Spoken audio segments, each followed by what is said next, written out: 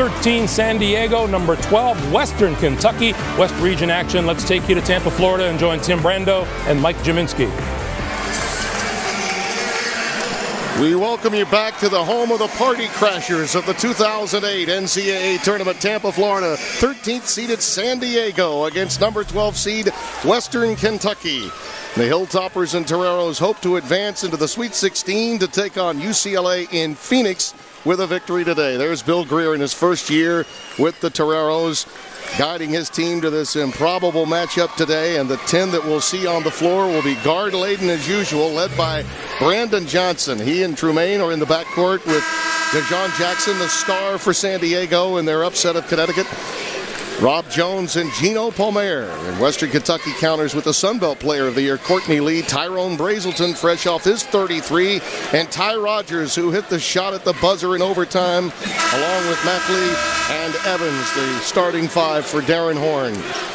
Only 35 years of age, and there's still time for a little hug and kiss for the kids. Darren, you notice, got a little abrasion there on his nose. He actually injured himself before a two-way interview with Brett Gumbel just yesterday. And today's game is being brought to you in HD TV by HP.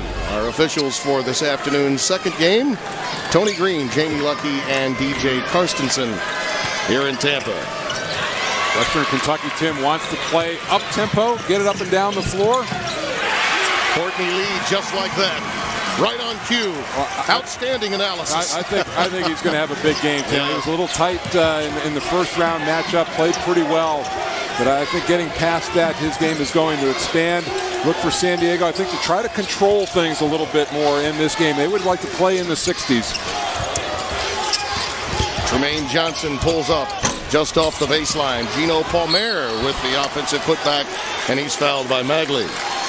DJ Magley got into some early foul difficulty the other day. Freshman from Bradenton, Florida. Palmer did a masterful job against a very big Connecticut front line. A lot of pick and pops for him, shooting mid-range jump shots, making Thabit come out and challenge him. Just again to explain what happened to Darren Horn.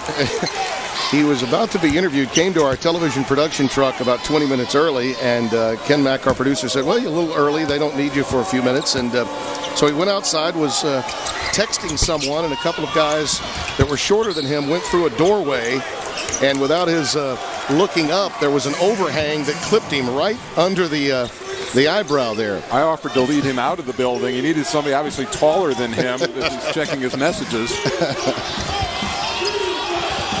So he had a shiner for his national interview with Greg Gumbel, Seth Davis, and Clark Kellogg. He wanted to say that he took a charge. That's the story he wanted to tell, I think.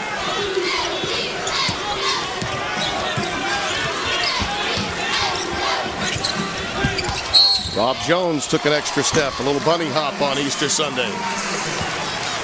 Thought Rob Jones played a terrific overtime game in that win against UConn. Palmer out with foul trouble, and they needed somebody to take over, and he performed admirably. He and DeJon Jackson really, they say, stepped up from their normal complementary roles down the stretch to help claim that upset against Jim Calhoun's team. You know, it's funny, right there, just the ball knocked out of bounds, but Ty Rogers arguably got the biggest hand during intros for Western Kentucky, still living the dream. Oh, yeah. That shot will be for a lifetime, and many ways over for him. Courtney Lee, he has a big-time future in this game. Brazelton looking to penetrate. Gets the job done off the glass. Really never gave up his dribble. Good job just pressing the action. Tremaine Johnson got him to straighten up. You'll see they defeated UConn in overtime in the first round. There's another deflection. And it was Jackson that made the big shot in that game. Courtney Lee not there. Evans lost it. Those very quick hands belonging to Tremaine Johnson. His emergence really mirrored this San Diego stretch run down the last 10 games, averaging double figures for them. Won their conference tournament on their home floor, and I think there were a few doubters But those were erased after Friday's performance as Palmer leans in. Nice patience. No double team coming that time. He got multiple dribbles inside. Western Kentucky letting Magley play one-on-one. Palmer, who does have an outstanding outside shot, particularly on that pick and pop maneuver, Mike, you mentioned it. He's looking more inside, it appears, today. Magley gets the offensive rebound and misses from point-blank range. Jones is down on the deck. Brandon Johnson gets it out of there into Jackson's hands.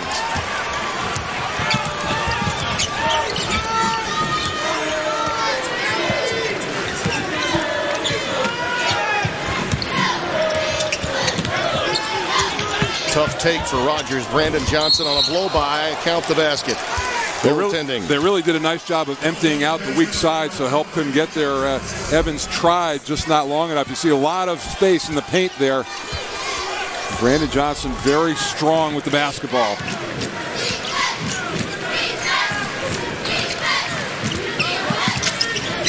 Brazelton splitting the double team, finding an open Courtney Lee.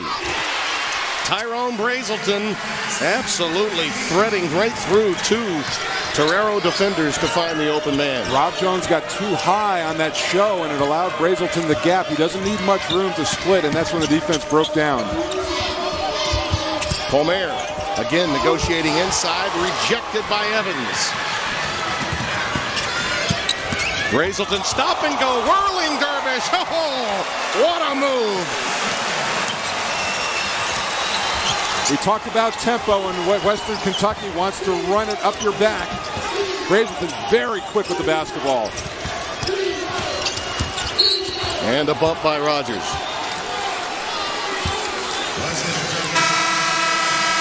Orlando Mendez-Valdez is going to check into the game. And A.J. Slaughter also on the floor. Boris Siakam. This is a Western Kentucky team that's awfully deep. They love to dictate a fast pace, and they'll, as a Tennessee team might, get you tired by game's end. And I like early substitutions, and if you can, if you've got the depth to do it, because you go out there and you just kind of blow out the carburetors in the first 2 or 3 minutes, and then you come and get your second wind and get back in.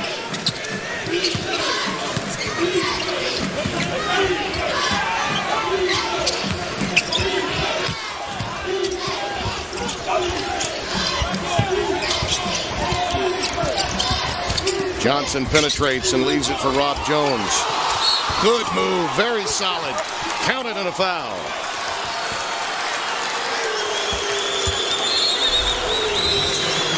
Western Kentucky has the early lead. Oh, this is a thing of beauty. Find a trapeze. A flying Walenda. You may be wondering the last time Western Kentucky advanced to the Sweet 16. Well, P.J. Carlissimo was on the sidelines, and then sophomore Darren Horn, who got the best of Terry DeHare and the second-seeded Seton Hall Pirates. Horn had 15 in the win. Nice jump shot there. Western Kentucky lost to Florida State in overtime in their next game. He looks like he could still play. He looks like he's still fitting that uniform. Absolutely. Solid jump shot, although the early play against DeHare, he was working the ref then, so maybe he saw coaching in his blood at an early age. I'm sure to get a text message now from P.J. Carlissimo for working into one of his defeats into the show. Oh, you don't know him. Yeah. Come on, quit dropping names. 4.5 minutes gone. Courtney Lee looking to set up Mendez-Valdez, but the ball was knocked away by DeJon Jackson. Talk about another guy whose life has changed. Absolutely. 2 of them in this game, 2 huge shots. His coming with Johnson and Palmer out with foul trouble in that overtime. Western Kentucky doesn't lose a lot when Mendez-Valdez is on the floor. This time he almost has his pocket picked by Tremaine Johnson, but the arrow on the tie ball does go to San Diego. And we've seen that a lot, and the players slipping on that logo right out front. You watch that foot just goes right out from underneath him, and yep. That's what. And that one was the NCAA logo that he slipped on. We saw it on the South Florida logo, the host school for this region, and they have done a wonderful job. Their director of intercollegiate athletics, Doug Woolard, and his entire staff. Job well done. Magley knocked that one away from Palmer. There's a great pass. Jones is hacked by Siakam. Now, Rob Jones, an interesting story. He is the grandson of Jim Jones, and his dad, Jim Jones Jr., was essentially saved by the sport of basketball 30 years ago this November. It was Rob's dad was playing basketball at a tournament in Georgetown, Guyana. At that time, Jim Jr. lost his first wife and unborn child. On November 18th of '78, the adopted son of Jim Jones would learn that his father led more than 900 of his cult followers into mass suicide drinking cyanide-laced Flavor Aid at Jonestown, Guyana. And well, Rob's not really interested in the disassociation aspect, but what he is interested in is bringing joy to his father's life, who really had his life saved by the sport of basketball. And it's also helped their relationship as well. So in many ways, basketball, a huge part of the family and the healing that has gone on there. Lee, a scoop to the hoop. He looks like a different player to me, Tim. You know, you coming in, you talked about the Sun Belt Conference Player of the Year. We talked to him yesterday. He put a lot of pressure on himself as the season wound down, but he is playing much more freely in this game. Evan Ginty is coming to the game and promptly turns it over. Brazelton goes the distance. Boy, Tyrone Brazelton has been involved in just about every bucket for Western Kentucky. Their last 12 offensive tries. He's got 6 points already. And really changes ends quickly. Another pick. And then the foul. Ginty picking it up. There it is, those lateral passes with a lot of airtime. It gives Brazelton so much time to knife through. Great finish. You're not going to catch him in the open floor.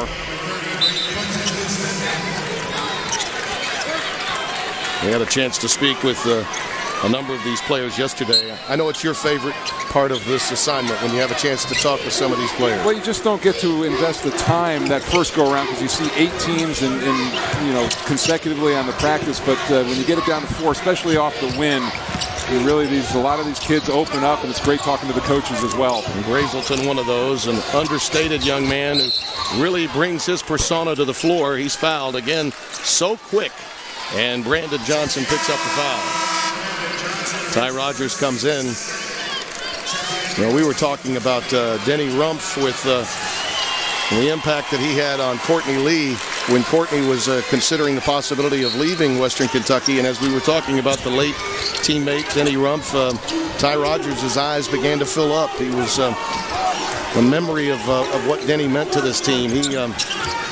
He allowed us to see his true emotions. Brazelton not there. Palmer gets the rebound. Johnson pulls up. Tough shot. Matchup. That's the one I was waiting to see. They hadn't been guarding each other, but Johnson and Brazelton. Slaughter over Ginty. A.J. Slaughter, a sophomore from Shelbyville, Kentucky.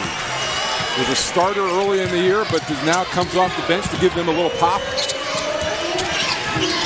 Right now, this helter-skelter style is really benefiting Western Kentucky. Palmer takes advantage in the paint. Well, I think he's going to be a little more inside-oriented in this game. Had to drift to the perimeter against UConn. Brazelton rejected by Palmer.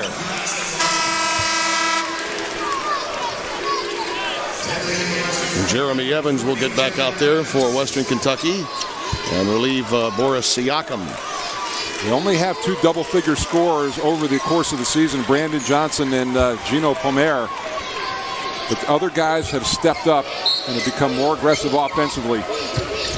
Rogers triggers it in. Slaughter leaves it for Evans over Palmer.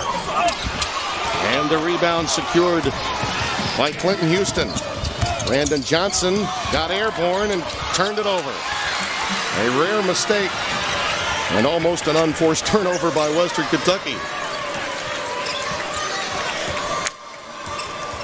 Brazelton leading the way for this team. And just barely got over half court before a 10-second violation.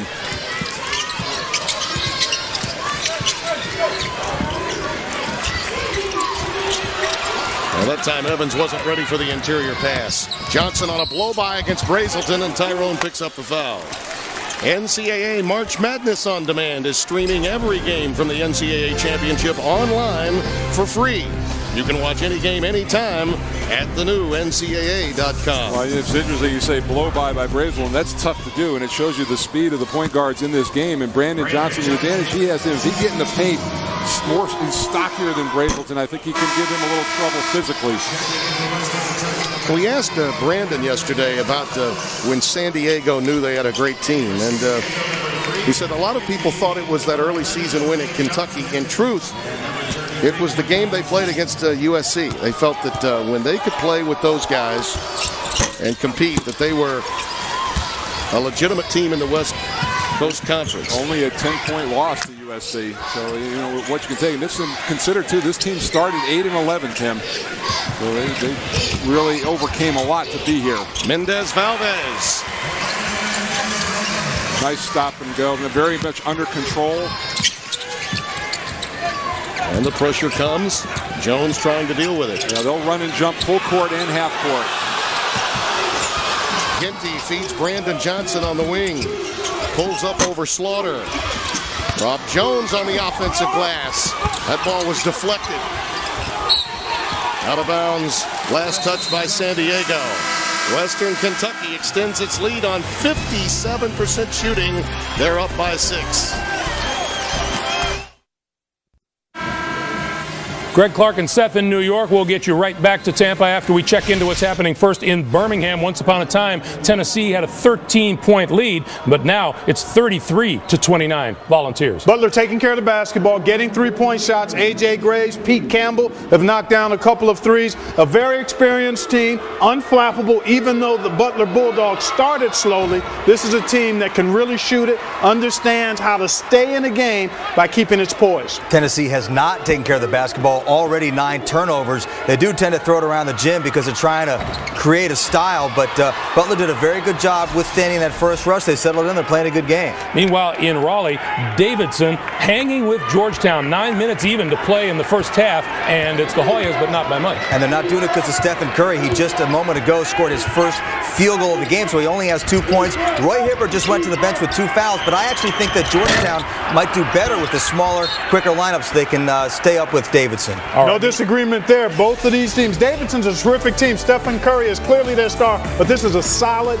balanced basketball team. One other score for you there at halftime in Little Rock, Texas is leading Miami 43-32. Keep tabs on all those scores for you. Let's get you back to Tampa and rejoin Tim Brando and Mike Jaminski. In a game that has featured outstanding play by both Courtney Lee and Tyrone Brazelton, who was one of the stars of that frenetic Friday that we had in Tampa. Western Kentucky leads by 6. San Diego has been forced into a few turnovers because of this outstanding defense that Western Kentucky has brought forth. And the hero of the game, DeJon Jackson, has not had a field goal attempt so far. Pomer, who only missed 2 shots against the taller Connecticut Huskies, is on fire, though. 3 for 4 for him from the floor. He's got 7. And again, Timmy, he can take Jeremy Evans down low. He's got a strength advantage over him. He did a nice job of holding him on his back. Courtney Lee, ball fake, this time off the back iron. He'll launch again, this time from 3. The Sun Belt Conference Player of the Year. 2 of the best times to get open threes, in transition and off offensive rebounds. Senior from Indianapolis, Indiana, Pike High School. What a future he has.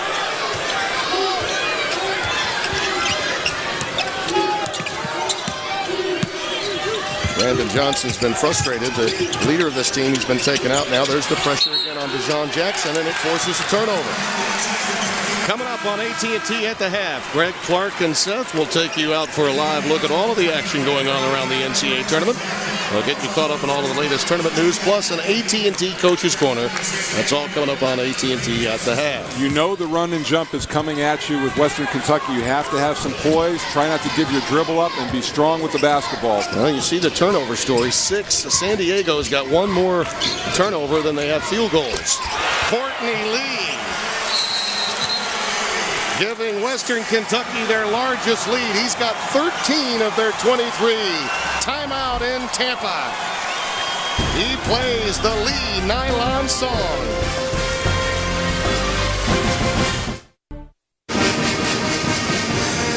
As you look at our game summary, Courtney Lee really flexed his muscles in the last 5 minutes of this game, Mike. He's gotten off to a quick start, right off of the jump ball, the easy layup, and that's always a good thing to get you in rhythm. And he has never looked back. He's shown the ability to put it on the floor, get to the rim. He's got three-point range, really the whole package. San Diego has 13 points. Courtney Lee has 13 points in this game. And mom and dad, Robert and Tier, are up to cheer their young son, who's got such an outstanding future. As we said, we had an opportunity to visit with Courtney Lee and Ty Rogers, Tyrone Brazelton yesterday, and boy, he's almost got a Lou Rawls sound to his voice. He could probably sing in a wonderful trio.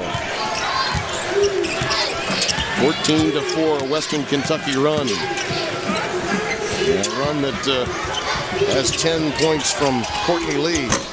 Jackson attempts but can't get it to fall. Rob Jones the offensive rebound. Brandon Johnson feeds Palmer. He's rejected by Jeremy Evans. Jackson steals it from Courtney Lee. Something good needs to happen, Mike, for Brandon Johnson soon. I think he's the straw that stirs the drink for this San Diego team. They really look to him, too, for some confidence. Palmer finally getting double-teamed inside. Yep, and he'll get to the line. Magley and Evans, very athletic, but foul-prone. They were in foul trouble early in the game against Drake. Well, Magley now has 2. What has worked, too, is that Magley has kept the body on Palmer, and it has allowed Evans to come in as the blocker and the second defender in. What that might do is leave Rob Jones open on the offensive glass if they can find him.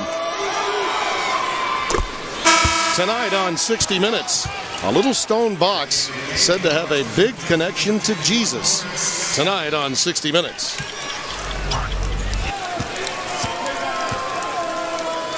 Gino Palmer. His dad, a Marine, comes from a military family, and can really sense in conversation with him that mom and dad did a wonderful job bringing him up. An outstanding young man. Brazelton again looks to penetrate, dishes to Evans. Well, he's got a little bit of that Stacey Augmon look about him, a plastic man approach as he gets close to the rack. Yeah, long-limbed and a guy that's tough to deal with on the front of their press. Jackson feeds Palmer. Good ball movement by San Diego. A very unselfish play. I think Jackson had a point-blank shot as well, but he gave it up for a layup. Palmer has the last 8 points for the Toreros. And he's really kept the fight in these bullfighters from San Diego. Evans pops out this time. That's not his game. Air ball taken down by Brandon Johnson. Only taken 18 threes on the regular season. I'm sure Darren Horn likes that shot selection. Palmer using the window. He's got some touch. He's a little bit of a throwback, Mike, don't you think, in terms of his offensive approach to the game? Gino Palmer, 13 for him. But Magley's got the size to battle with him, but Evans, he's just gobbling him up right now.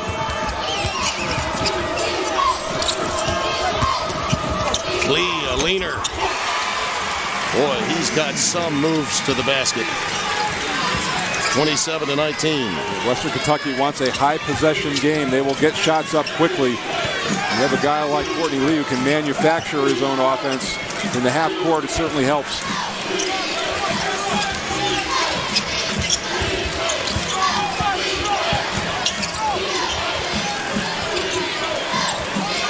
Trumaine Johnson now operating at the point with a shot clock under 10. And on the show, Evans comes out and picks up yet another foul. And that gives Jeremy his first. Timeout. 27-19, Hilltoppers. Tim Brando, Mike Kaminsky here in Tampa. Western Kentucky, probably one of the great programs that have been maybe flying under your radar, but not those in Bowling Green. Look at that. Most 20-win seasons up there with the likes of Louisville, Duke, UCLA, North Carolina, and Kentucky. Those are all brand names above them, and a very impressive history of basketball in Bowling Green. Absolutely, and carrying on a tradition that he was a part of as a player. E.A. Diddle Arena, one of the outstanding pits in all of college basketball. It is tough to get a win, and in truth, to get a quality opponent from a major conference to play you. You know, I think that's the issue that faces coaches at conferences like this, the Sun Belt. You're very athletic, and no one wants to come and play in your building. Yeah, they want you to come. They'll travel you all they want. And Darren Horn, it's tough. You know, there are a lot of pitfalls to going home and coaching back at your alma mater, but he has had a nice run early on.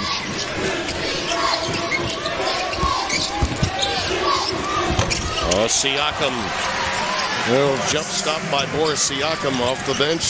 Senior from Cameroon. 29-21.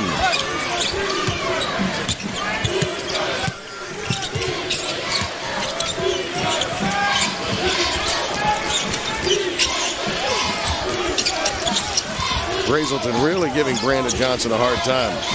Just has not been able to shake loose. Jones, little high-low game to Palmer. He just doesn't stop. He has been all over the place. They're very disciplined. They really run their stuff well. Evans slams it home. You can see the difference. And, you know, San Diego comes down. They're going to run clock. They're going to be patient. And Western Kentucky just revs it up, and they want to get back down as quickly as possible. It's such an athletic team, particularly on the wings. There's a steal by Slaughter. Numbers for Brazelton. Back to Evans, and he's fouled by Tremaine Johnson. I mentioned Stacey Augmon a moment ago. This might bring back some memories of that for you from his running Rebel days. Yeah, pretty nice find, too, by Ty Rogers in and amongst all the trees. That's what penetration does. It drew Palmer to him, and that left a wide-open run to the front of the rim. Western Kentucky shooting at better than a 60% clip.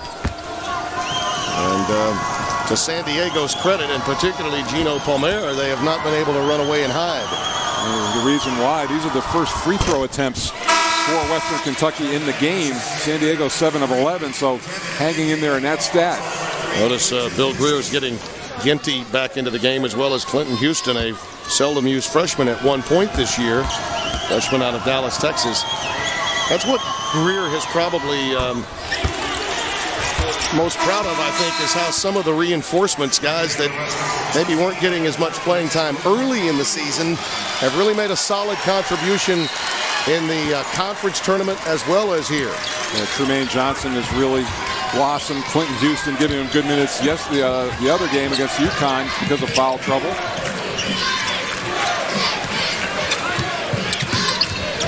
Not a senior on that roster.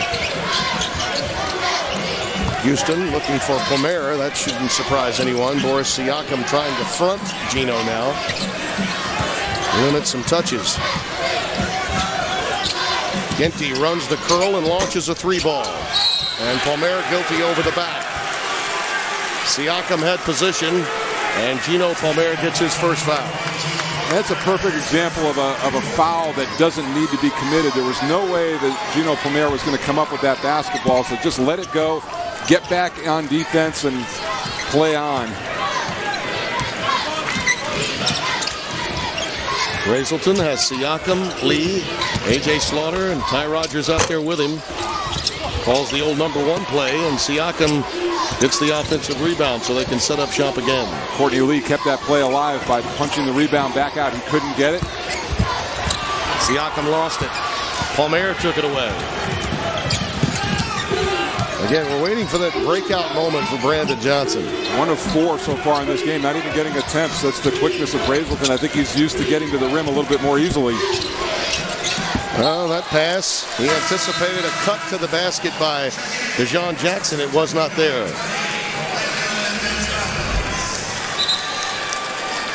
Here's the look inside, and Jackson gave a little feint. It looked like a receiver that broke his root off, and I think that Brandon saw a wide open lane inside. 4.5 remaining. 8 field goals and 8 turnovers now for San Diego.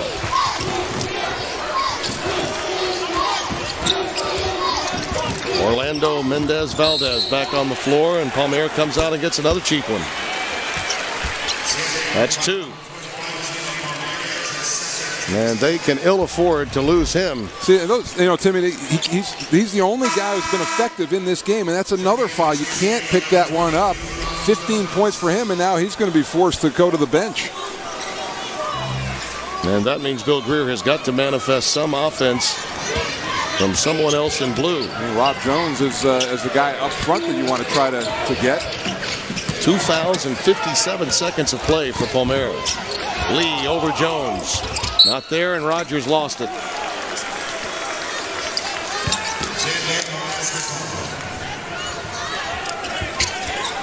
Ty Rogers was telling us that population of Eddyville is about 2,500 or so. And I really think he should anticipate a ticker-tape parade of some kind when he gets home, don't you? After what happened the other day. Another scramble situation. They may have to throw it up in the air. There are probably not a lot of tall buildings there, Tim. No, you're right. Actually, I think what you do there is you would throw the confetti up into the air, then it would come back down.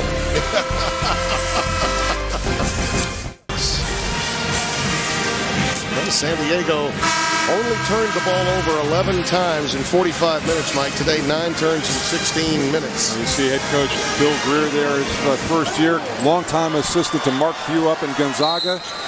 Told us yesterday he felt very prepared for this job because Mark Few gives him so much latitude in practices up there. Had a little trepidation about coaching in the same conference, but really it was too good of an opportunity to pass up. Yeah, when Bill Greer speaks, it's almost as if you're talking with Mark Few. They have a very exacting approach to the game. There's Courtney Lee again. He's got 17. Mark may be admittedly a bit more calculating than Greer. He shows a bit more of his true feelings than Mark might. But boy, their approach to the game and to life very similar.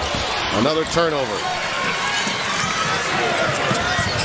Maybe no surprise that UConn lost to Gonzaga early in the year, and then they lost to Gonzaga 2 here 2 days ago. Jim Calhoun's had quite enough of the Mountain and Pacific time zone in dealing with a zag-like approach to the game. Siakam got Clint Houston airborne and dropped it in. Mendez Valdez made that play, setting his teammate up, and I love the little pump fake inside. Good base, well executed. Bench scoring, all with Western Kentucky pitching a shutout, 8-0 in that category. Brandon Johnson needs to get started, and does. Able to back up, create a little space for himself. With Gino Palmer out of the game, it is essential that number 1 take the game over in blue. Brazelton over to Rogers.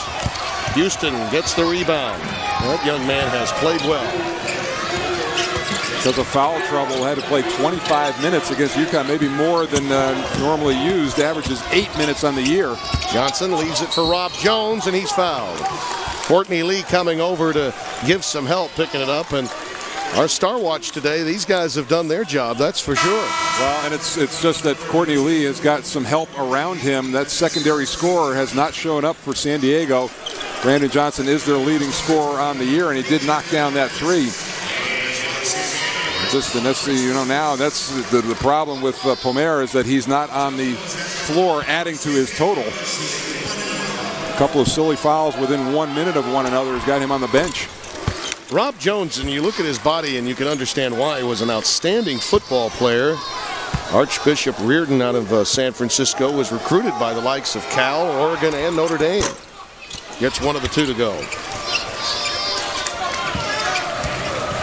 10-point Western Kentucky lead.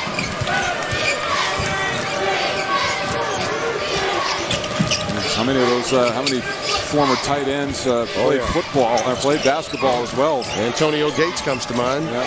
Tony Gonzalez. Yep. There's a steal. Tremaine Johnson comes out of there with it for the Toreros. He leans in, picks up the player control foul. Good job by Ty Rogers. You can see that a senior smells an opportunity to collect a charge, and Rogers did right there. Stepping in, that was well done. Tremaine Johnson should have read that. Tried to shoot the little floater, but took it one dribble too many. Well, we asked Rogers yesterday about matching up with San Diego and Brandon Johnson. He said that there was a player in the Sun Belt, Bo McCaleb of the University of New Orleans, that they felt was similar. And they have really done the job against Brandon today defensively. Lee. He may just be too quick off the dribble for Jones to guard. 19 points for Courtney Lee on 8 of 11 shooting. Yeah, I was going to say he's so efficient in this game. Mendez Valdez takes it right out of the air. Chris Lewis lost it, the sophomore. And there's Brazelton again. I like the combination of Mendez Valdez and Brazelton on the floor. This is classic right here. 2 hard dribbles, off that bounce and elevate. Beautiful form on the jump shot. Boy, that is a big-time pro body right there, Courtney Lee. 19 points on 8 of 11 shooting, as we mentioned. He may be, Mike, one of those incredible players we oftentimes say in the tournament. We learn so much about what we probably don't know about the regular season. This is one of the best players in the country that most of America didn't know about until this week. You know what, Timmy? Great players are going to score. But if you do your job defensively, he's 8 of 20. Yep. When he goes 8 of 11, he wins.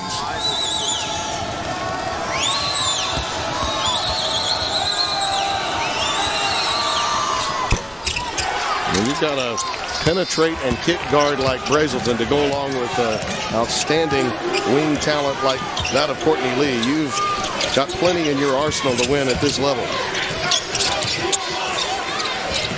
Skip pass to Tremaine Johnson. Rogers the rebound for Western Kentucky. And a timeout taken by Darren Horn. 32.4 remaining until halftime. Hilltoppers have it all going their way here in the opening half.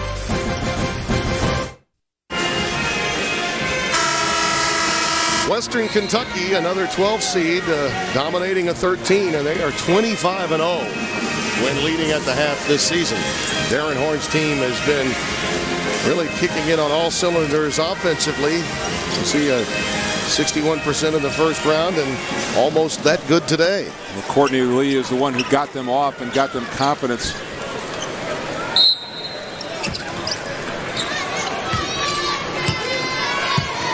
Closing seconds of this half when what has been a scintillating first 20 minutes for Courtney Lee, Tyrone Brazelton, and the rest of the Hilltoppers. About 3 seconds between shot and game clock.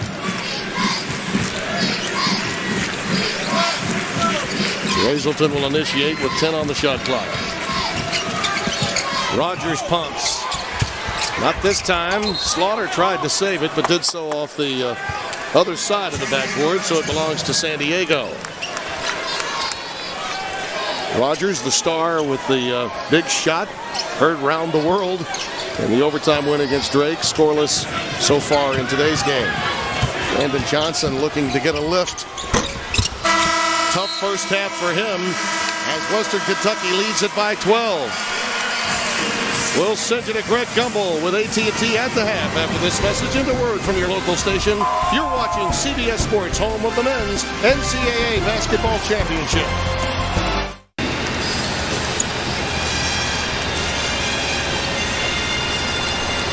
What was treacherous Tampa has been a bit more according to form. Here in the West Region second round, Western Kentucky with a 12-point lead. Tim Brando, Mike Jaminski, and San Diego's got to find a way to get some baskets outside the painted area. Only one 3-point attempt. Brandon Johnson really slowed by the changing defenses of Western Kentucky, but it has really been Courtney Lee that has really carried a load. 19 of their 39 points for him. What an incredible performance by this young man.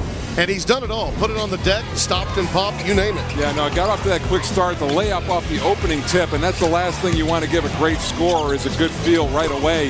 But he has really not looked back. 8 of 11 shooting, 3 of 4 from behind the arc. And here is the in-game box score powered by CBS College Sports Network, the 24-hour college sports channel from CBS Sports. And Palmer, who did check out with the 2 fouls, will be counted upon early and often, one would think, to counter Courtney Lee, who's been nothing short of incredible today. Palmer is 6 of 8 from the floor, 15. The rest of the team, a collective 3 out of 12. And that won't get it done. And I think to a certain extent, Mike, San Diego, you know, the contrast in styles for their opposition today versus Connecticut on Friday, pretty incredible. They've had to make a greater transition than just about anyone in Tampa in terms of who they had to match up with. And UConn relies on shot blocking, but Western Kentucky really runs and jumps and wants to turn you over. And the Toreros did that 12 turns in the first half, 15 points off it. So they're going to have to do a better job of handling pressure. And Brandon Johnson with that lone three-pointer needs to get on track here in the second half. Did not get off to a good start. It was one of the reasons really San Diego fell behind by double digits. He's got him off the ball, and Brazelton's just been all over him. Can't quit. There's a nice runner by Tremaine Johnson off the window. Yeah, that's, you know, he needs to be aggressive too, because I think he's got a little bit of a quickness advantage over Courtney Lee. Just faced him up and broke him down right. That's his first field goal. Madley leaving it for Evans. Well, post play that time, high-low between the two. Yeah, good interior passing. Madley cut off.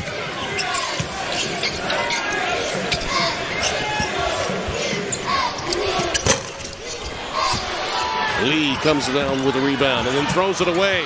Rob Jones gets an easy one. Well, Courtney Lee a little casual with the ball, tried to hop out and throw the ball in, and Rob Jones, seeing that, cut back, made a nice play. Well, the first 90 seconds, San Diego making inroads offensively. Palmer gets a rebound, has it taken away by Rogers. Tried to save it, but did so to Tremaine Johnson. Jones up and under, goes reversal and misses. He was aware of Evans, the shot blocker, and that may have affected the shot. Brazelton dumps it to Evans, and he's fouled.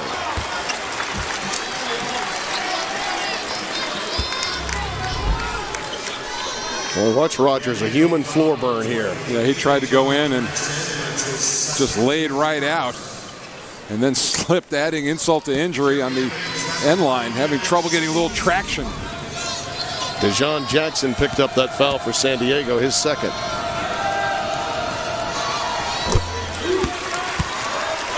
The winner punches a ticket for a date with UCLA in Phoenix, Arizona, in the regional semifinals next week. It's not been an easy road for the Bruins. No, it's not. It has not. But think about that chance, in this day and age, the chance to go to 3 consecutive Final Fours. They have, though, the propensity, it seems, to run into scoring droughts, Mike, and it's hard to figure because of the outstanding individual offensive talent they have.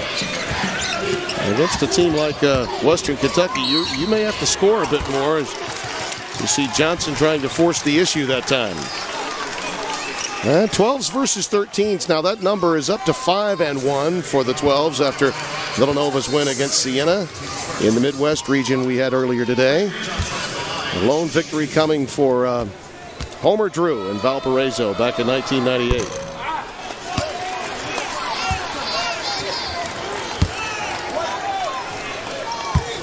Those dark uniforms that meant so much to winners in this building on Friday.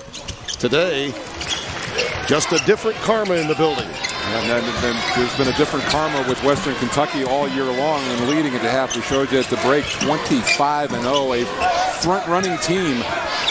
Brandon Johnson on Friday had 18 points today. He's got 6. As Courtney Lee challenges Rob Jones. Foul actually will be against Tremaine Johnson, his 3rd. They're going to give him 2 shots.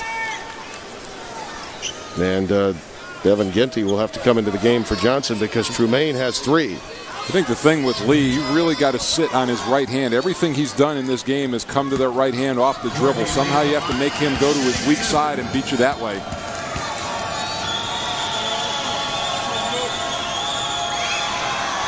He's hit at least one three-pointer in 19 consecutive games, 2.5 steals per game.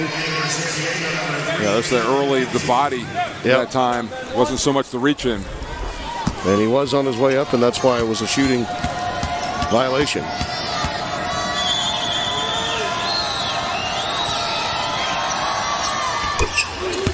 A refreshing attitude that this star has. Never bigger than the team. A mid-major All-American. Ginty running the offense, looking to find Brandon Johnson. DeJon Jackson takes it in, establishes contact with Magley, and will get to the line. And he started at the place where he hit the game-winning shot against UConn. But the reason why he didn't do the same thing in that game is because Thabit was in there at 7-3. A little bit different with Magley in there. Yeah, he actually used his body as a shield, and as we said, it was one of those outstanding maneuvers with true grit, just taking it to the rack in a relentless fashion and almost establishing the contact, as you see Magley sitting down now with the 3 fouls. That could be an interesting aspect of the second half for San Diego, Mike, if Magley and Evans get into some foul difficulty. Darren Horn told us that he didn't think that the game would have gone to overtime with Drake had Evans not fouled out of the game. Evans is the key. I think they can play without Magley, and they become actually a lot more athletic with Siakam in there. Speaking of Morris, he whirls one in there, 45-33. But Evans is the only eraser they have at the rim. He cleans up a lot of problems with his shot blocking.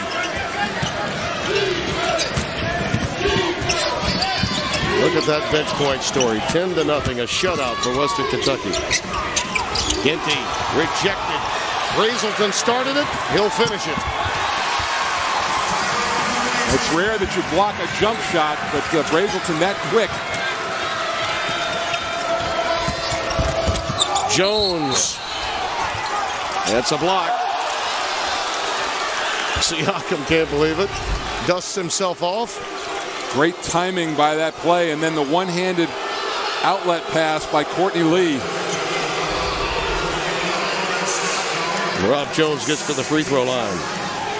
It's an eerily similar game, don't you think, to the first matchup we had, although I think maybe San Diego isn't lacking the confidence that perhaps Siena was. Just when they begin to make a run, they turn it over a couple of times, and Western Kentucky's defense obviously has a lot to do with that. Well, that and it's interesting, in the first 4 minutes, Pomera has not touched the basketball either. He's been their leading offensive player, and Western Kentucky really kind of building a wall around him. Jeremy Evans takes a seat. And they have had a consistent lead throughout the course of this game as the Hilltoppers. Pettigrew has come into the game, number 30 for Western Kentucky, giving it up to Tyrone Brazelton.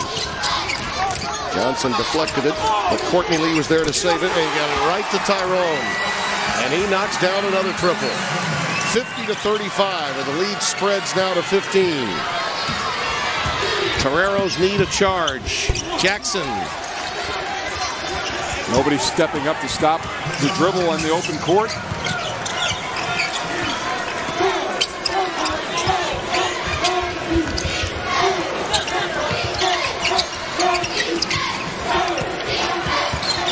Brazelton working on DeJon Jackson. Ty Rogers pulls up. Nice move. And Ty Rogers, the man that got Western Kentucky in this game, finally gets into the scoring column today. His first bucket. And he did a good job of following behind the penetration that time. Brazelton working well with his backcourt mate. Jermaine Johnson back on the floor with the 3 fouls. Has the ball knocked away. 26 to shoot with a break on the floor. Western Kentucky's lead is 15.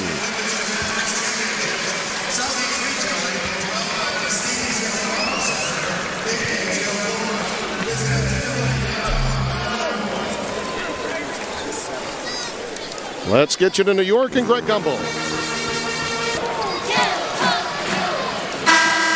San Diego trailing by 15, 52-37. And one would think that Gino Palmer needs to get a touch. In this half, the leading scorer for the Toreros has not gotten a shot off. Number 21 in blue, who means so much to this team. Great job of Western Kentucky changing defenses. A little matchup point zone right now. They always have a body in front of Palmer. Nice look. Got it into Rob Jones. Boy, he's got good hands. That's what you want to do. Attack the zone. Get it right into the middle. You got a big who can get to the free throw line and have sight lines. Those two work very well on that play. Lou Brick could be proud of what his team's been able to accomplish out of timeouts for the most part in this tournament. That's where you find out how good a concentrating team you have. Pay attention, and I know that sounds strange, but get locked in on what you want to do, come out and execute it. It's good coaching and good concentration. Well, Tremaine Johnson just picked up his fourth. And that's a matchup problem when Ginty has to come in and replace him, but that's exactly what's going to happen. Tonight on CBS, Dexter investigates his own crime scene on an all-new episode tonight at 10, 9 Central on CBS.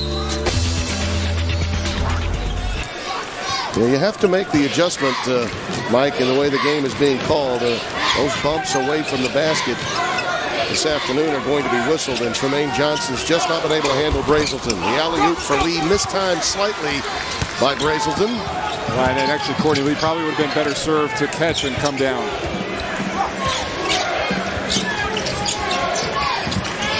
Ginty looking to go inside. Let's get back to New York and Greg Gumbel. Jones collects the rebound for the Toreros. Johnson leans in. Pettigrew, I think, got a little piece of that one to keep it short. Brazelton again, that 360 move. It was rejected. Nice work by DeJohn Jackson. Now Brandon Johnson end to end. Well, a bit of a 4-point swing there, and suddenly San Diego has it to within 10. And a little bit of a running screen, too, by Rob Jones that time. Just slowed Brazelton down enough.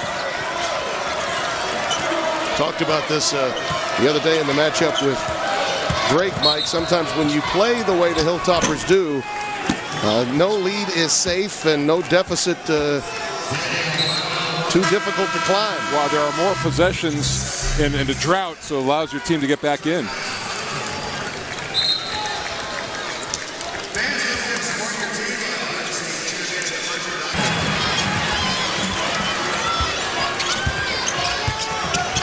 The lead is now 12 as we approach 9 minutes deep in this second half. Western Kentucky with the lead. They've been in control throughout, but San Diego trying to make a run with the help of Chino Palmer and Brandon Johnson. Rob Jones with a little hang time. Doesn't fall, and it's taken down by Courtney Lee. Boy, Mike, that Miami effort against Texas today may have surprised a few people. It surprised me. I didn't think it was nearly going to be that close, and a great show of affection at the end of that game between Rick Barnes and Frank Haith. Frank having been on Rick's staff before getting the Miami job. Palmer there to save it as Brandon Johnson was in trouble.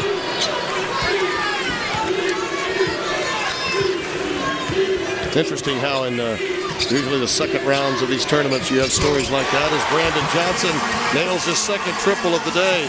Seems that familiarity does breed contempt in college coaching when these matchups and seedings occur in the NCAA tournament. Well, it's not strange either that successful coaches have assistants that go on and have success. And, absolutely. We're looking at one right here, and Bill Greer coming off of Mark Few's staff.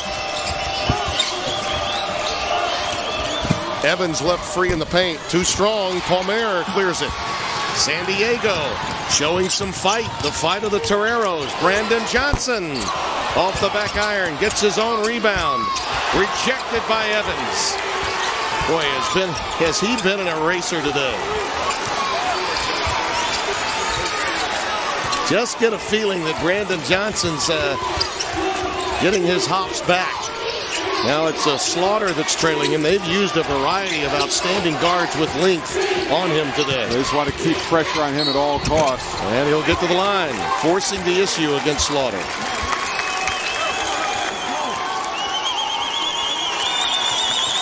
And the San Diego crowd stands and applauds the effort of number 1, the junior from Houston, Texas. Well, I made mention of the fact in the first half, Tim, that we talked to Brandon yesterday, and he's had an issue with cramps all year, and really working hard, and it really affects his jump shot and his lift. See if that comes into play in the last 9 minutes. That's a tired free throw, too. Well, the best place to get college sports today, College Sports Tonight.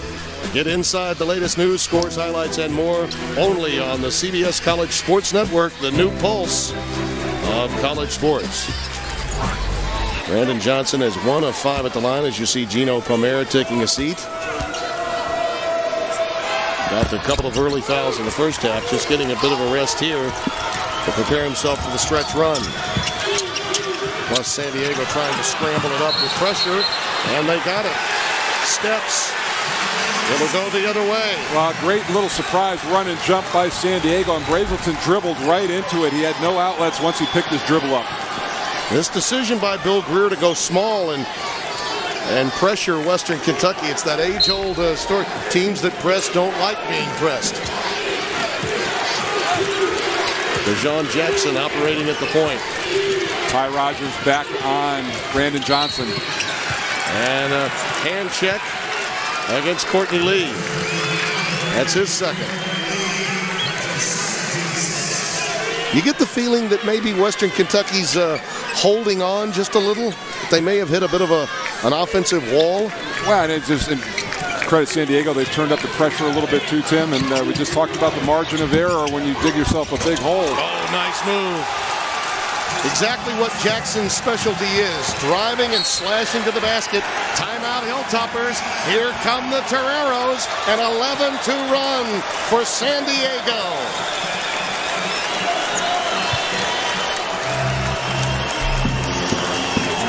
Well, this has been impressive, Mike. Well, they've done it defensively, and they've really kind of re-energized themselves and looked like they were in that kind of zone where they had a double-figure deficit, and they really couldn't crack into it. But keep in mind, you saw something similar to this in the first game. Now it's the hard part. I think it's not that it's been easy to get to this point, but the last part of this deficit, to knock it down and make it a tie game, that's going to be the big key. Now a 6-point lead, as close as it's been in a long, long time, 54-48. And Bill Greer's team resourceful.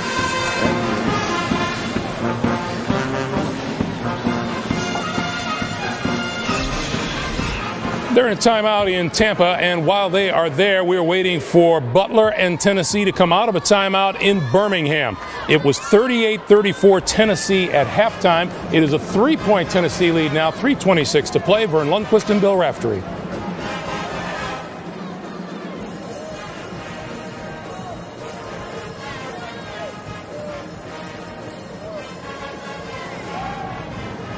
All right, 3:26 to play. What's been the key to Butler hanging with Tennessee? Well, they picked it up defensively, and they've knocked down some timely threes, and the penetration ability of Mike Green has been able to get the Butler Bulldogs to the foul line. Anytime you're trailing, you want to be able to try to score with the clock stopped. What kind of problems has Tennessee had lately? Point guard position. Jordan Howell hadn't played well down the stretch. There's regular starter Raymar Smith did not start again today. They've been throwing the ball all over the place. It's given Butler those added possessions, and I think it's also taken away Tennessee's depth advantage. They like to wear teams down the stretch, but Butler's been able to control the pace because they've had the ball so often. The winner of this game will move on to Charlotte to play the winner of the next game upcoming in Birmingham between Oklahoma and Louisville. Let's take you to Birmingham now. Vernon Raft. Butler has 1 timeout remaining. They've committed 9 fouls. They do have the possession arrow. And Brad Stevens, the 31-year-old first-year head coach, has his team very much in this one, trying to get back to the Sweet 16 again. And now what he does, he's got Matt Howard with the 4 fouls on the floor. That's going to be a puzzle for Tennessee because they can't just go inside and get an easy catch and finish because he's such a physical player. Of course, with the 4, he's got to be careful. Mike Green at the line. Player of the Year, Horizon League. 77% over the course of the season. Perfect. We'll keep tabs on that game for you. Let's get you back to Tampa. Coming up on 8.5 minutes to play. Once again, Tim Brando, Mike Treminsky. As close as San Diego's been since 6 minutes remained in the first half. And Brazelton, with the clock winding down, Lee gets the offensive rebound. DJ Magley back on the floor. He walked. He walked in an attempt to get the ball to Courtney Lee. Too many hands in the area, and the adding insult that Courtney Lee knocked that shot down, the 10th turnover for Western Kentucky. All game long, we were waiting for a breakout moment for Brandon Johnson. He had a couple, and then DeJon Jackson got into the act. And with Gino Palmer sitting out, largely I think because of the type of defense that Bill Greer needs to play right now, San Diego's made their run without their top scorer, Brandon Johnson. There's Clint Houston with a rebound. And he's fouled. Got Magley airborne. And DJ picks up the foul. That's number 4. Let's get back to New York for an update with Greg. The Toreros of San Diego on a 12-2 run over the last 7 minutes and 17 seconds have gotten themselves right back into the thick of this one. And Clint Houston converts 2 at the line to carve it to 4. And that allows Gino Palmera, the leading scorer, who only has 1 point in this half, to get back into the game with a much more manageable set of circumstances. Well, Brandon Johnson has caught a little bit of fire, and they've carved into a lot of this lead at the free throw line. They've missed 10 in the game, Tim, but they've still outscored Western Kentucky by 10. DJ Magley out of the game now for the Hilltoppers with 4 fouls. Evans remains on the floor with Ty Rogers, Tyrone Brazelton, Boris Siakam, and Courtney Lee, who's also been stymied here in the second half, only 1 point. Brazelton, a nice rush to the basket, but he can't convert.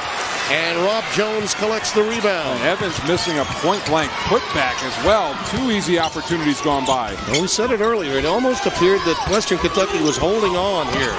Palmer, little jump hook, and we're down to a 2-point lead. And a turnover right to us. Miscommunication with Siakam and Lee. And Brazelton right in front of him, and he chose to put the ball up, and Lee wasn't even looking at the pass. And Darren Horn wants a timeout. He's got that proverbial deer in the headlights look coming from some of his players. Needs to settle him down. There's 7 minutes left. The Toreros are believing. Just a remarkable. Indiana basketball was A.J. Ratliff. He was the runner-up. I mean, this kid's a legitimate big-time player and showing it. Tied at 60 with 2.5 remaining. Smith looks for Chisholm. Stryker guards him. Stryker, a wonderful defender. And Howard doing a great job. Took away Chisholm on the box. Now Prince. 15 on the shot clock. Here's Chisholm. Howard plays with 4 fouls. Wow, what a terrific turnaround. A little jump lefty stroke. Away from the traffic again. Stepping up big time. 2 to go.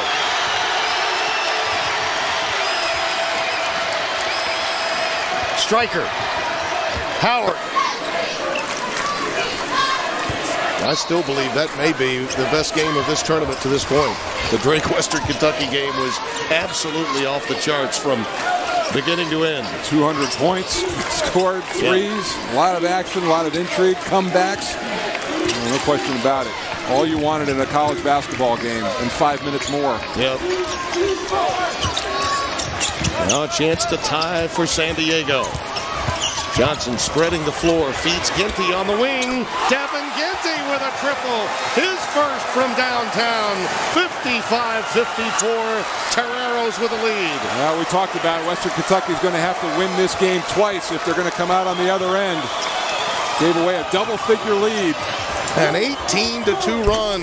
Courtney Lee with a silencer. 57-55.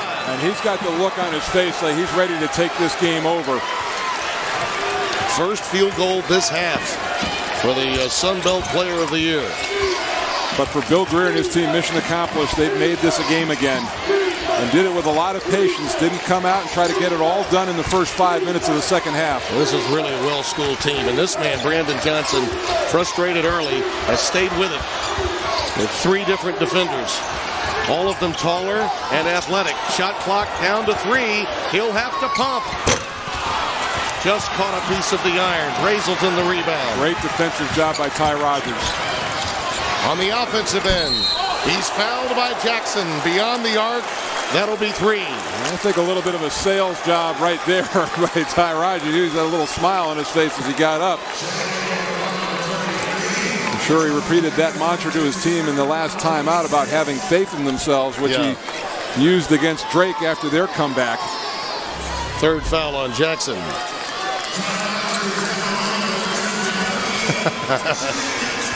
There's a little Reggie Miller in that flop, but clearly there was contact.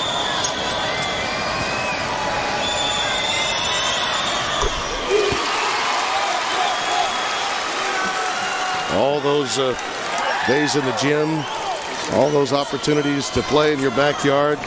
He was discussing that with us the other day. Was Ty Rogers. Come from a town of 2,500, Tim, and all of a sudden you're on the national stage and your shot is being replayed everywhere. He'll hear about it for a lifetime.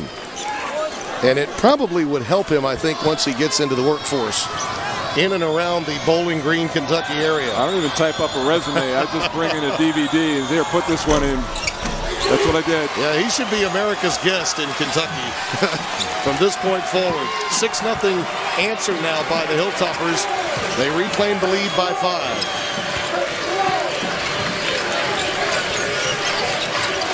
See if San Diego can sustain themselves. Sometimes you expend so much energy when you're fighting from behind, as they have been. That was a pretty quick response by the Hilltoppers after San Diego had taken the lead. Pomer is fouled by Evans. Now again, foul difficulty for the low post players for Western Kentucky. That's just 2 for Evans. And as active as he's been, that is mission accomplished for Darren Horn. Magley is saddled with 4, but they need him on the floor desperately.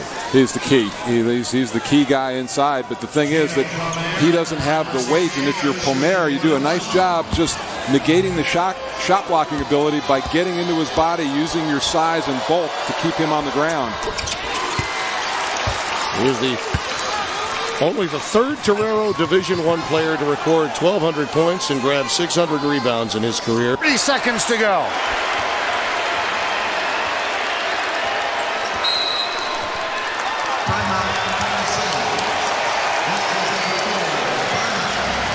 Well, the bounce is your best friend for Butler of late. You get into the lane, you draw some. We have a timeout.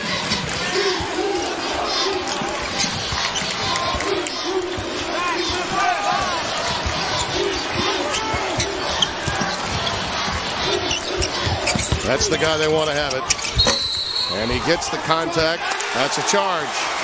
Player control foul. Rob Jones did the job on the baseline. Smart play by number 22 in blue.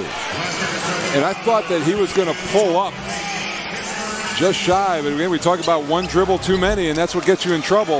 I thought right there that was the play and just kept going. Jackson will trigger it in. Devin Ginty, number 3, and Brandon Johnson. They quickly double Ginty and almost got the steal. Well, you get the ball in the corner against the Hilltoppers, and they will trap you. And they just invite you right there. That's where they let you receive. Johnson will try to fight through again. A quick double. Here comes the trap. They've got to get it across. Not in time. Nope. And they haven't called it. They haven't called it. They didn't call it. They completely missed that. Yes, they did. They get the steal instead. Brazelton rejected. There's no question a 10-second call should have been made. But in the end, the Hilltoppers got the steal. There was 23 seconds left on the clock before they finally got it over.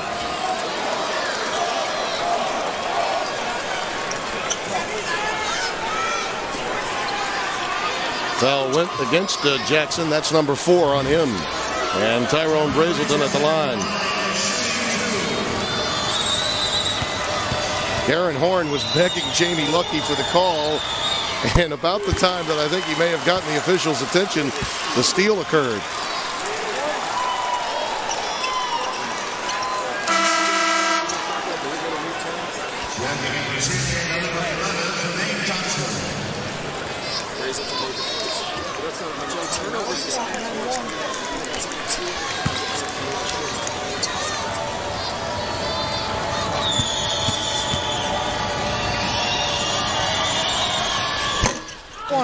Either finish or go get somebody. Striker finds Green. Green guarded by Prince. Nothing. Overtime. That's fitting. How about that? Leave it all out there. All the way to the rack, and Rogers will pick up the foul. Boy, he's just relentless, isn't he? He will not stop running and taking the defenders through pick after pick. And that's the thing. That's you try to be in good condition. You try to keep moving without the ball, and it's tough because you're doing it by yourself, and you've got 4 different people who have guarded him in this game. Boy, look at that. 2 of 6 from the line, and I think most of that's because of fatigue. He is really huffing and puffing.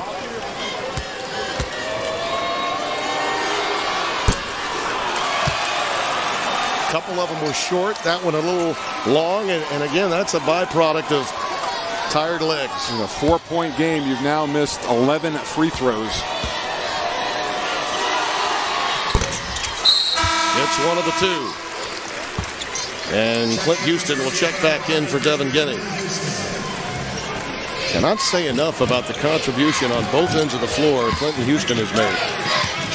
You see that free throw shooting problem, even though they've been there 28 times. Those misses are huge.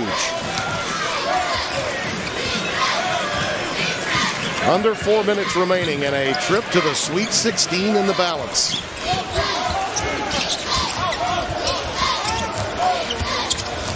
Just playing around this zone right now, not getting much penetration. Brazelton.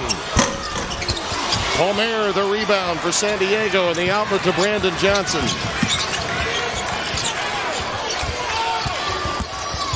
We're using that body against Brazelton. Wave it off. Offensive foul. A list of most 20-win seasons with some pretty storied programs. Very much uncharted waters for the Toreros. Out of the timeout, Brazelton operating at the point with Rogers, Lee, Evans, and A.J. Slaughter. The rest of the Hilltoppers on the floor. Brazelton for 3. Big one. 64-58. Nice swing of the basketball by Rogers, too. The kick into the post and the workout.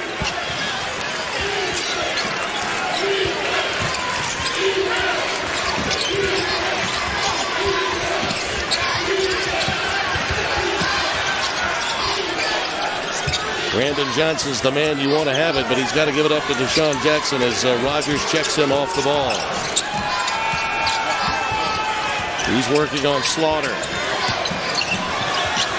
And Western Kentucky's defense just suffocating Jackson, but again he takes it right to the rack, just as he did against Connecticut.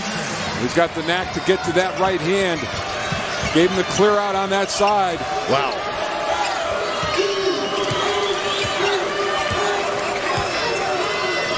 That was a wonderful defensive sequence, only to have an outstanding individual effort from Jackson get the Toreros bucket. Brazelton, not this time. Loose ball, last touched by Western Kentucky. The winner to face the Bruins of Ben Howland, who edged Texas A&M last night in Phoenix in the regional semifinals.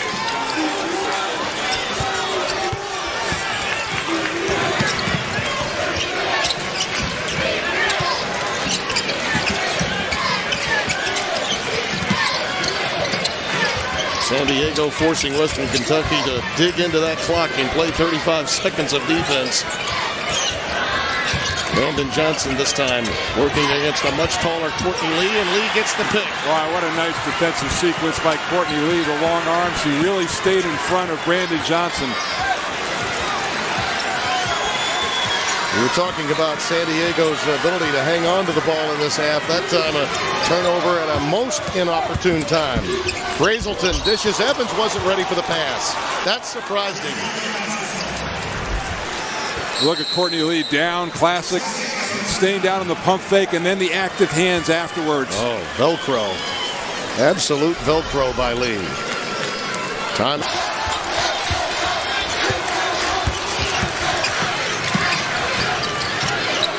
There's a chance that 2 double digits could get into the Sweet 16. Davidson giving Georgetown all they want. Trumaine Johnson, not there, out of bounds to Western Kentucky. You know, Ty Rogers made that play too, went in and battled Palmer and forced the ball off of his hand. Villanova, already a double-digit seed, has advanced to the Sweet 16. Did so earlier today, knocking out Siena. Well, we kind of knew that was going to happen from this region. We just didn't know who it was going to be. Jackson picks up the foul, and that's his fifth. DeJon Jackson is gone. And really, fewer options. I mean, he had to foul, stop the clock. That was half of the enemy. No heroics for Jackson today after that tremendous play that he made against Connecticut. But he did help bring this team back. They were dead and buried at one point, 15 down. And you know what? It's him. I don't like the body language of San Diego. It's a 4-point game in 45 seconds. Then they look a little dejected going over to Bill Greer. Yeah, this thing is not over by a long shot. Devin Ginty will get into the game. Number 3. He's trying to keep the guys pumped up. Yeah, I think that the body language was one of surprise. That perhaps Jackson did not know he had 4 fouls and that was his 5th. Slaughter 76% on the year.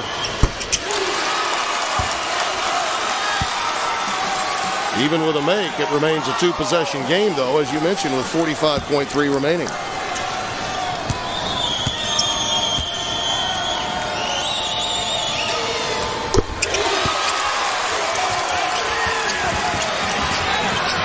San Diego needs one quickly. Trumaine Johnson rejected by Evans, saved by Evans. And a foul by Rob Jones. Yeah, coming out of timeout, and Darren Horn, a little extra talk to Evans, and he has done this all game long. They're really covering the 3-point line, inviting the drive inside, and number 40 cleans things up and then save the shot. You know, as this Western Kentucky team, Timmy, had a nice answer. They lost the lead and immediately came back and stretched it to a 5-point lead again.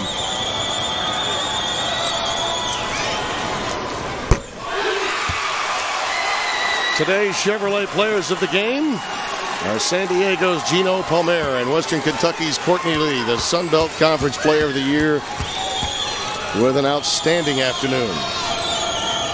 And looking to add to that total right here, and he does. Now, Western Kentucky lost a 16-point lead, came back and won Friday against Drake in overtime. Lost a 15-point lead, and come back to answer here in the late going against San Diego.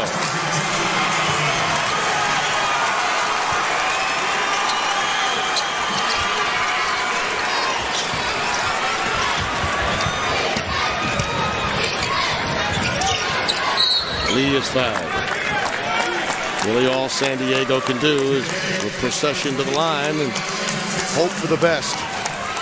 But what a courageous performance by this young group of Toreros, Mike. They came in and conquered Connecticut. Today, though, the contrast in styles perhaps a bit too much for them to overcome. A lot of teams would have went away early in that second half faced with that deficit, and what they did, they showed a lot of resolve. They just you expend so much energy getting back into it. And then Western Kentucky had that quick response to push it back up to 5. Well, already the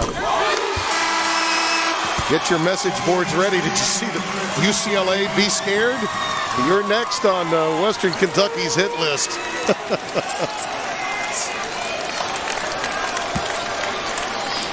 Darren Horn screaming to his team not to foul. After San Diego came back to take the lead by 2, the Hilltoppers have gone on a 16-5 run. And the lead is 10. 6 minutes and 15 seconds since the Toreros got a field goal. And that finally ends as Trumaine Johnson hits the 3-ball with 14.7 remaining. 3.8 remaining. Courageous, though. My goodness. Both ends.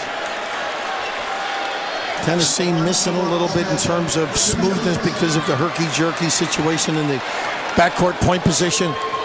And Butler just mustering up every bit of internal courage that they possess. Ramar Smith with a little congratulatory slap for Jawan Smith. And the Tennessee fans begin to celebrate. And Bruce is saying, no foul, please. That's a given, particularly in amateur sports. The only thing that rivals semifinal Saturday at the Final Four is opening day. The opening Thursday and Friday first-round action is just, it always delivers. If Thursday goes according to form, then you know Friday will deliver. And if the reverse is true, so be it. Lee fouled again. Houston gets the foul.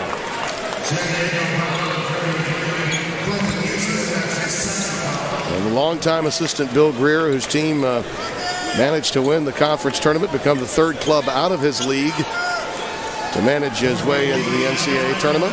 And they made history, becoming the first San Diego Toreros team to ever win an NCAA tournament game.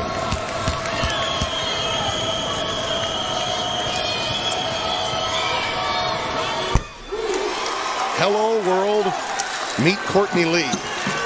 This kid is special. And I'm sure that he'll be number one on the scouting report for Ben Howland and his UCLA Bruins. And get ready to be clamped down because they'll run several defenders at him. But it'll be interesting to see. Western Kentucky has got a lot of options, Brazelton being one of them, and you're still there against Ginty. Jermaine Johnson launches again. And for the first time since their coach was a player, Western Kentucky